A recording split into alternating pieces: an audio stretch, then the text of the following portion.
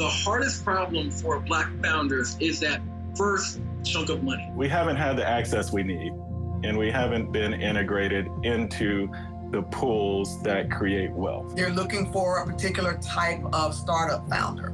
And I'm different from that in many, many ways. That's been tough when you know you've hit benchmarks that other people didn't hit, but you're still not getting the check. Funding of this sort would go a long way towards filling that gap between, what could have been and what is.